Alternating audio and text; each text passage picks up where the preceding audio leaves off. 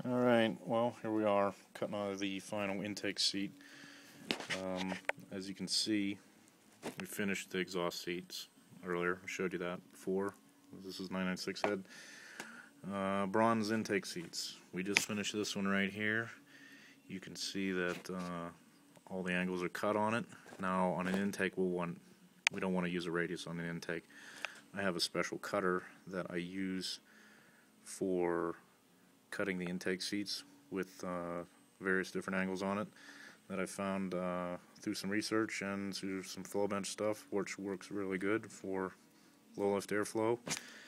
I showed you the full radius cutter, but I won't show you the intake cutter because that's top secret.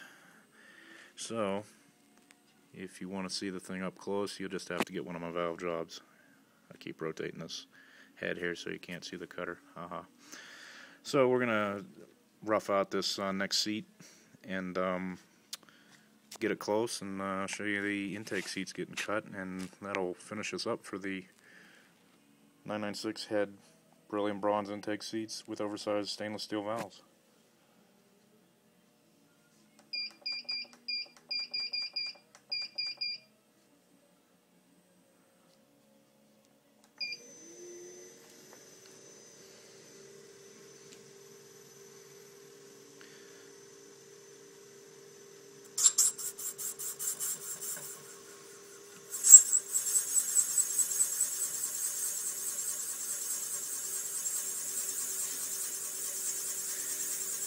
We use bronze on the intake side instead of beryllium because bronze doesn't need to suck heat off of the valve.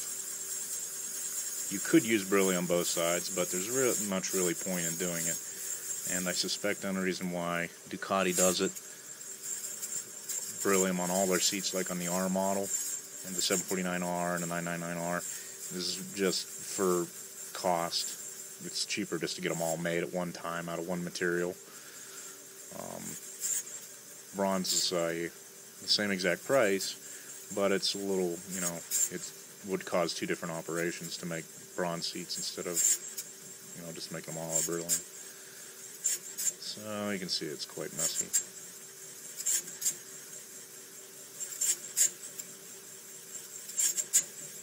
And we're going to stop about right there because we're just going to rough it and we'll finish it off later.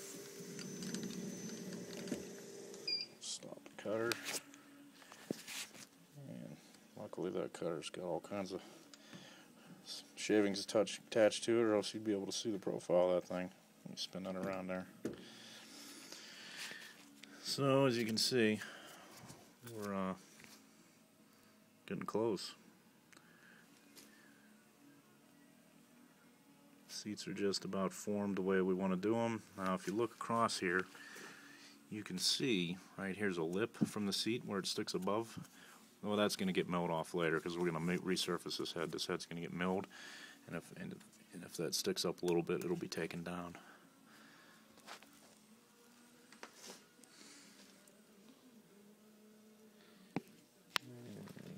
See if you can get down. See inside the port there.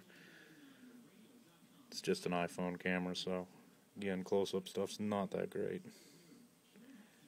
It's a pretty good shot. You can see how straight the port is, leading up to all the angles.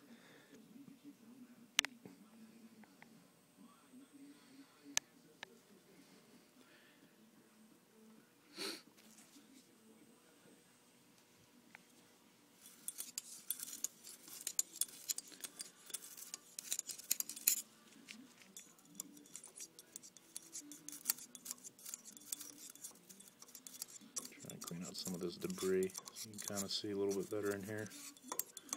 The one we just cut.